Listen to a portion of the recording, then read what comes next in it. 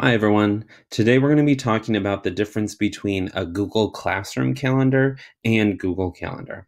So first, we're going to start with the Google Classroom calendar. You'll notice that I'm currently in one of my classes that I teach. And if I go to the top left-hand corner, there is the three horizontal line button, and I'm going to click on that. And that's going to open up this new screen for me. And the second one down is Calendar, which is the one I'm going to press. Now, when I get here, it's going to show a weekly calendar view, and you can move the calendar by its week up here with the arrows, the back and forth arrows. So I'll move it forward.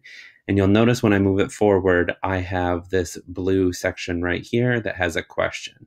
This is a question that I have set due to August 29th, so that my students need to answer it by then, and it's going to show up in here.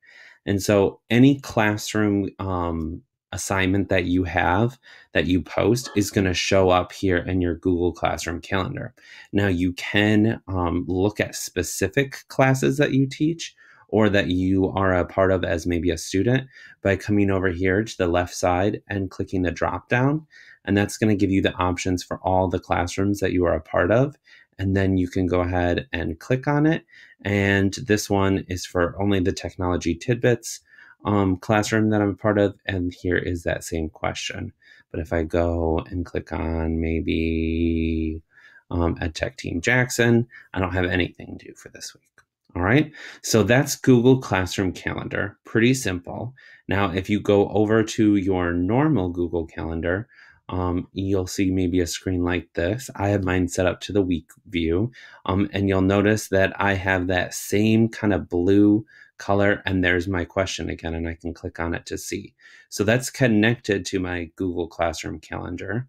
And then if you go over to the left side, you'll notice and that three horizontal line that if you scroll down, you'll see all your calendars, and I have a technology tidbits calendar. That's because every time you create a Google Classroom, you will have that calendar automatically linked to your Google Calendar. So I can see all my assignments here as well. And if I want to turn that off, I can just click on that check mark and then it'll go away. Now, this area is an area where you can create, different updates that you want to know about.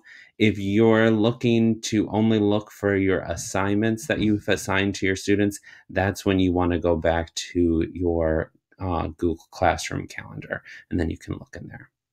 I hope you enjoyed this tutorial on the difference between a Google Classroom calendar and Google Calendar.